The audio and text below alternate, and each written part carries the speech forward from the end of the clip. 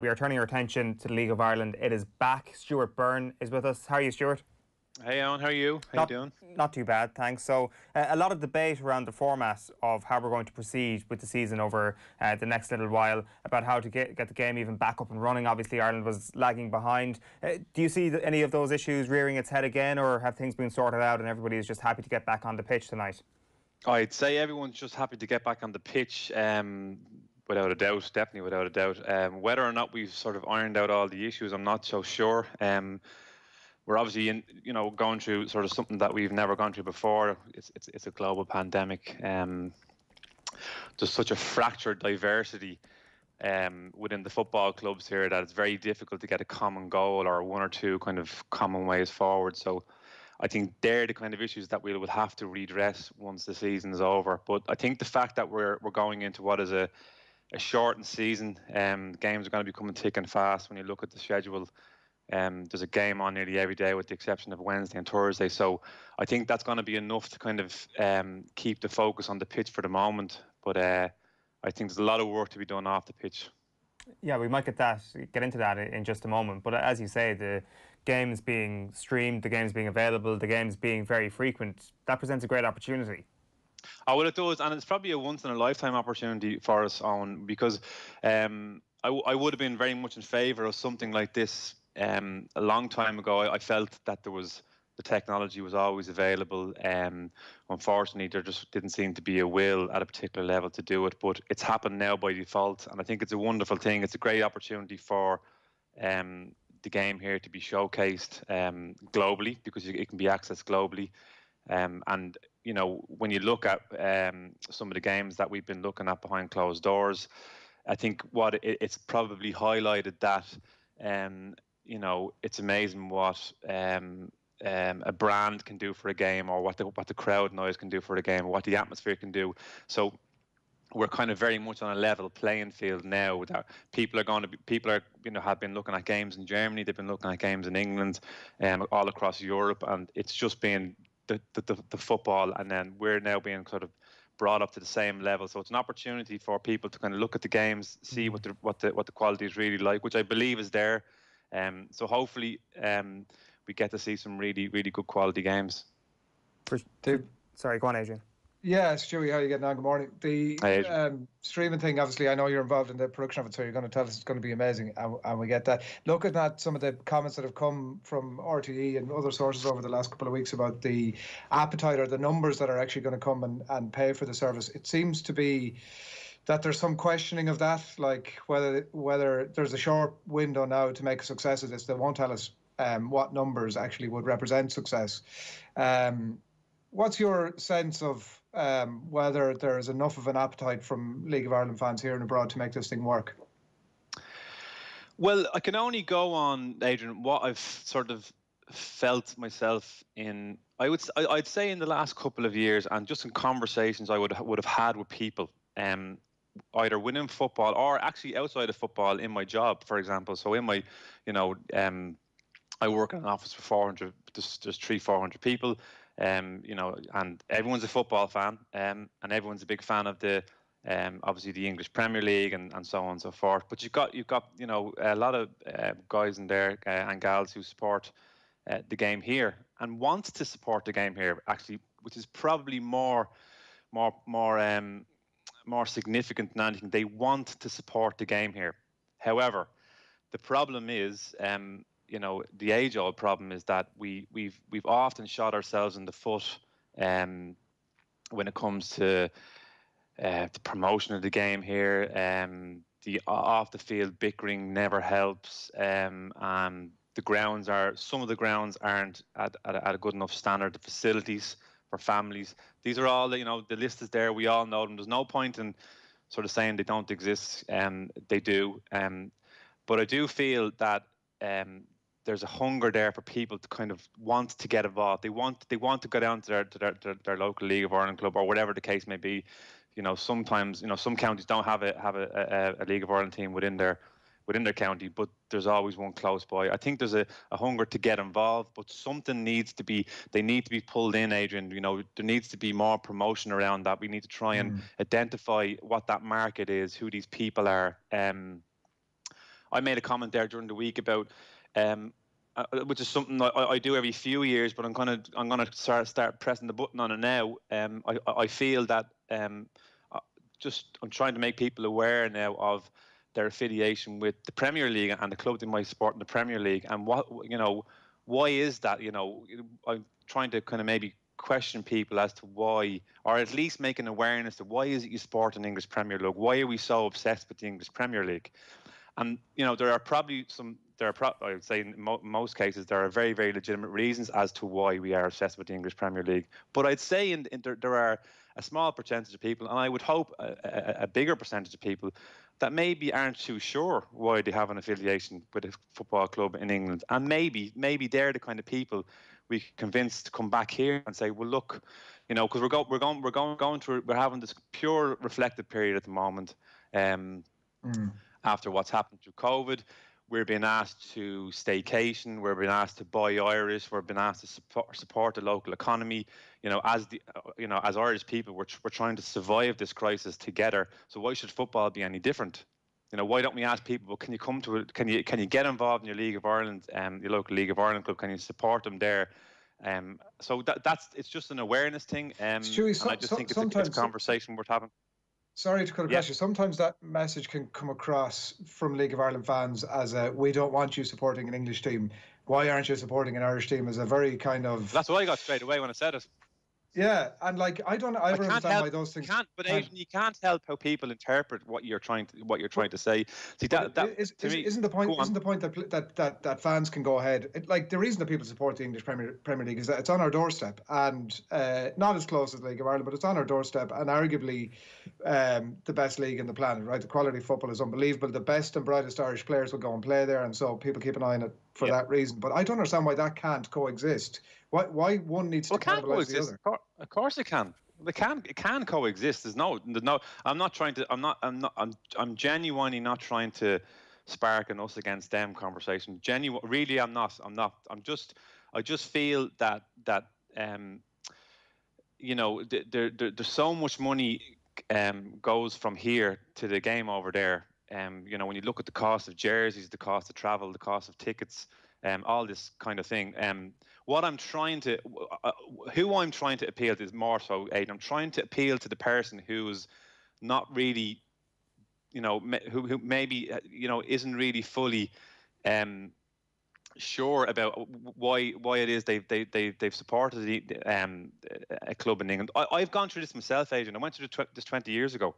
And it coincided with maybe me signing for Shelbourne, and I was historically a Manchester United fan, and I remember going to a Manchester United game when I was a kid, and it was amazing, the most amazing thing I've ever experienced in my life, because I didn't know any different. Then I went back the odd time, subsequent years, a little bit older, a little bit wiser, and I just felt, it was, I don't know why I'm doing this. It's very expensive. It's a lot. It's a long way to travel. The game wasn't that good. I think there's, there was all these kind of questions that I asked myself, and it coincided with me signing full time for Shelbourne. I really bought into what we were trying to do at Shells. We were trying to sort of crack that European nut, and that was it. That's it. It's just an awareness I'm trying to put out there to people. That's it. I'm not genuinely not trying to segregate us, the League of Ireland, from the Premier League, or to put a big wall down the middle here. I really am, because when you think about it, there's this historically, there's this conflict between Ireland and England for all obvious sorts of political reasons. But the one thing that's been a bond between the two has been football. That's the one thing that's been a huge bond between, has kept probably conversations going between the two, and has kept friendships, and that. So I would never attempt to try and remove that. It's just I'm trying to kind of appeal to that 5% of people that maybe would, huge football lovers, want to get involved in the game, maybe, and maybe there's a better option for them here. It's interesting that the people who have kind of got on board in recent times when it comes to League of Ireland clubs, there's just so many small things that do work for the league, even the idea of Friday night kickoffs and the social aspect that provides for a lot of people. I know that's been taken away now at this point, but is there an acceptance that perhaps that is a great avenue with which the League of Ireland can go down? The Friday night football, it doesn't clash generally with any Premier League games, and for anybody in urban areas, there tends to be a League of Ireland game on their doorstep on a Friday night, and it's kind of like a great centrepiece of a social evening. That seems to be something that is working, even though it can be explored even further down the line, hopefully when we get back to people in stadiums. Yeah. That has something, I think, that has it's helped put a clearer identification on the league, if for want of a better phrase. People knew that League of Ireland games were on a Friday. I think that helps. I think that helps people plan their week, plan their month, and they can plan around, different things like that. So that's helped. That's something that did come in a good few years ago, and I think primarily that was the reason. It was so that it was not conflicting with any other major sporting events going on around Europe, and I think it certainly helped. Unfortunately, now we are starting to see games coming on a Friday, but I think people do. They look at Friday as being a League of Ireland thing, but it is only a start, as you say, and I think it's something that we need to build on. I think it's because there's a huge infrastructural deficit within the football clubs. There's a lot of investment that needs to go in to kind of get us to a certain level, even to kind of get us on a level, even maybe the GAA. So that's a big problem, and that's not going to fix itself overnight. That's going to come over time with investment and resources and things like that. But what we can do now, I think some football clubs have done a brilliant job at it. Like, I mean, I'm only looking at maybe the likes of Bohemians and my own club, Shells. Bows, I think, have done a great job at sort of tapping into their local community. They've sort of created an identity around the football club, which has worked brilliantly, and you only have to go to a game at Dalymount when there's a crowd, obviously, and see how, see the rewards that they're getting back for that. However, and this is the however, I don't think that can last forever. It has to evolve all the time, because there is such a deficit. There is such a deficit with stadia here, with resources, with facilities, that's not going to last forever, and we will have to evolve quickly. But I think we have the minds and the will and the people to get involved. And just going back to what I was trying to suggest there, with people maybe wanting to get involved with a club here, if you are, if Bohemians is your local football club, you can nearly get involved immediately. They're crying out for people to help. Whereas maybe that wouldn't be the case with some of the bigger football clubs in England. There's no open avenue to get involved, so to speak. That's true. The kind of the Premier League is obviously in danger of consuming itself, and like we see pictures of Saudi Arabia pulling out of Newcastle overnight and stuff. If the League of Ireland are going to create a point of difference, one of them is definitely more of a community-based thing. I'm just keen on this specific topic of actually promoting the game here.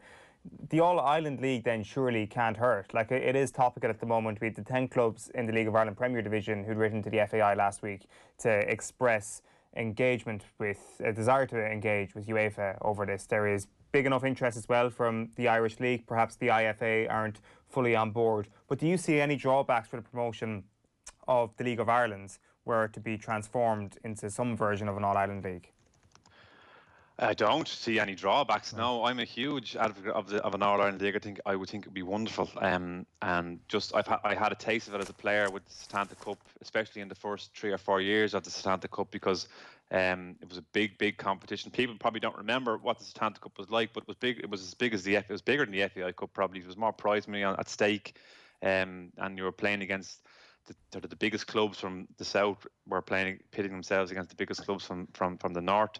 So I got a real taste of it. I thought this was the way forward. This was the way forward, without a doubt.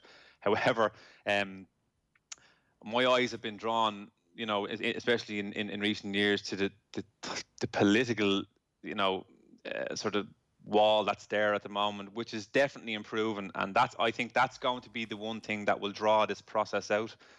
There's no doubt I feel that ultimately there will be an All-Ireland League, and hopefully it happens sooner rather than later. But putting a time frame on it on is very, very difficult to do. Very, very difficult to do. So by all means, I think the clubs here and the clubs in the north putting in a submission to UEFA is the correct way to do it. I think they need to open the lines of conversation, get the conversation going, and try and path a way forward. But in the meantime, I do think clubs here need to get their own house in order before they even sort of start to think of an All-Ireland League, because if the clubs here aren't on a level playing field or aren't on a level footing, and the infrastructure is not right, and they don't have their house in order, those issues and those problems are just going to carry themselves into an All-Ireland League, and it'll probably be exacerbated by that if it goes into a bigger league. So that's the only caution I would have there.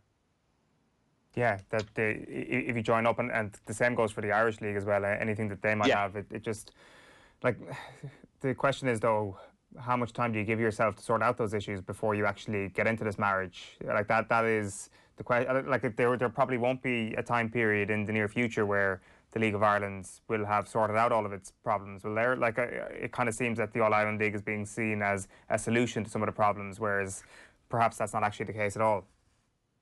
Yeah, well, that would worry me as well. That that clubs here look at an All-Ireland League as being a solution to their problems. It just won't work on. I mean, and again, it's each club is run very much differently, and that became very evident in the negotiations during the COVID-19 period to try and put a financial package together and to get the league back up and running.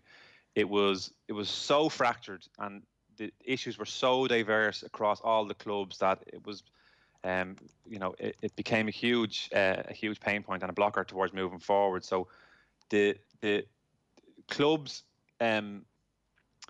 really do have to kind of, I suppose, try and sort of get their own house in order here first. There's a big emphasis on this, there's a big responsibility on football clubs to get their own, infrastructure in place, their own finances in place, what model works for them, what financial model works for them going forward. So, can they be a semi-professional football club? Can they be a fully professional football club, or can they mix both? Can they mix maybe football with education, or there's a lot of conversations and a lot of things that clubs need to kind of maybe get their head around before thinking they can go off to an All-Ireland League and that will just solve all the problems, because it won't.